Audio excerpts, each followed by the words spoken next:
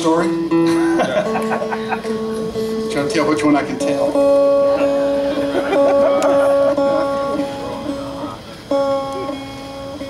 I think the story I tell is about we were in Madison, Wisconsin, and Doc, Merle, and myself, we were staying at a hotel, and it was right across the parking lot from an Italian restaurant, sort of a strip mall. So we went and we had our dinner, and we had a little wine with the dinner, and Merle and I over-adjusted just a bit. So we decided we would let Doc drive. And the funny part is we did let him drive, and Merle and I got in the back seat. Without any coaching, because he always wanted to drive. So we figured, you know, it's just a parking lot. Well, it was okay until, he started the engine and we took off really fast. Because he wasn't used to, and he stopped really fast. So it took us an hour to get across the parking lot, but we finally got there. So he checked off one of his bucket list items. True story.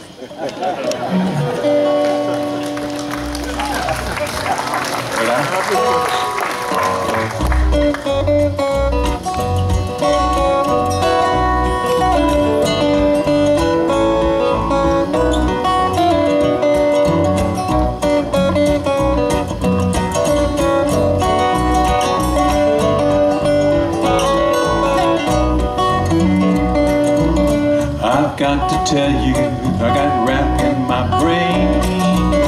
I've got to find a way out. I'm getting tired of this continual rain. A change is coming, no doubt. It's been a too long time with no peace of mind, and I'm ready for the times to get better. A long, lonely time with no peace of mind, and I'm ready for the times to get better.